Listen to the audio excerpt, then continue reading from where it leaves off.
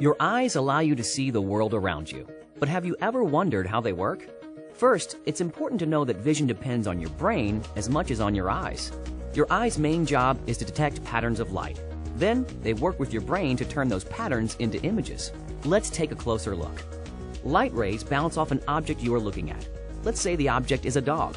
The light reflects off the dog to your eye. Then, the light enters through the outer part of your eye, called the cornea. The cornea is clear like a window. It helps your eye focus the light to make things look sharp and clear. Next, the light rays pass through an opening called the pupil. The pupil is the dark round circle in the colored part of your eye. The colored part is called the iris. It controls how wide the pupil is and how much light can pass into your eye. In bright light, the iris narrows the pupil, reducing the amount of light that enters the eye. In dim light, the iris widens the pupil to let in more light. All of this happens automatically. Behind the iris is the lens of the eye. It helps focus the light coming into your eye so you can see things clearly. The lens flattens so you can see things that are far away, and bends so you can see things up close. When the lens, cornea, and pupil are all working together properly, they will focus light on the back of the eye. That's important because lining the back of the eye is the retina.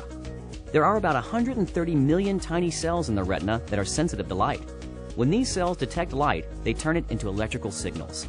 Those signals eventually make their way through the optic nerve, which is like a cable connecting the retina to the brain.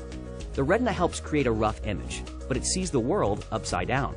It's your brain that turns what you see right side up. Also, when you look at an object, each eye gets a slightly different view of the world. The brain combines those views and makes them into one picture.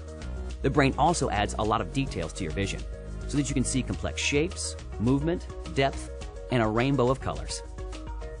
And of course, the brain connects your sense of sight to things you already know, so that when you see a dog, you recognize it as a dog, and not a cat or a monkey. And that's how you're able to see.